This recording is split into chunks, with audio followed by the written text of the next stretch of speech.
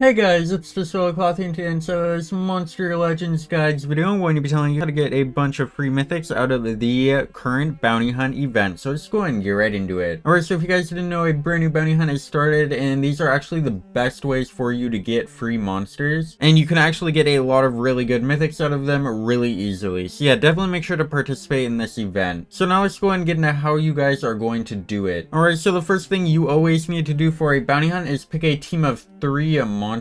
Now these monsters are going to be attackers because you're going to want to do as much damage as possible. So you can either do 3 attackers, or if you have a support damage boost, I highly recommend using one of those. So either 3 attackers or 2 attackers and a damage boost. You don't want to use anything else because of course you are just trying to do as much damage as possible. Nothing else really matters. And then once you have a team, you will go ahead and enter the bounty hunt, and then you will be put on a little map, and then you can see a bunch of shapes that you can click on. Now you will be on this map with a bunch of other people, and you will be competing against these people to do more damage to the bounty. But first you actually have to find the bounty, and it doesn't matter who finds the bounty, you just gotta find it. So whenever somebody clicks on a shape on the grid, you will find a little arrow that will pop up, and you can go and follow those to the bounty. And you can also see the people on the grid's arrows, not just your own. So yeah, you just keep on clicking on these shapes, and you can get rewards when you click on the shapes too. You can get like cells, food, gyms, stuff like that. So it is definitely worth doing those. And you can only do like 5 every few hours. So yeah, just log on every once in a while to click on the shapes on the grid in order to find the bounty and get a bunch of rewards. Then when somebody finds the bounty, you can start using that stamina to go ahead and actually fight the bounty. And this is where the competing comes in, because you want to do more damage than the enemies to the bounty. And by the enemies, I mean the other people on the grid. So yeah, get your attackers out, get your support out, and go and do as much damage as possible. And then once you beat the bounty, you will get a bunch of rewards. And you will get more rewards if you did more damage and if you reach those thresholds in its health. So yeah, definitely try to do as much damage as possible. And then once you beat the bounty, you will go ahead and get bounty coins. And these coins can go ahead and be spent inside of the bounty shop for the mythics that you are trying to get. And then once you go ahead and spend all your coins, you beat the bounty, everything like that, you can go and do it again and just rinse and repeat and do the whole thing again and go and get more coins. And then you can get more monsters, and yeah, you just go ahead and win. Yeah, that is pretty much all you need to know about the bounty hunt. Let me know down in the comments if you guys are going to be participating in this event and what monsters you are going to be trying to get. And I'll see you in the next one. Remember to like, share, and subscribe. Goodbye.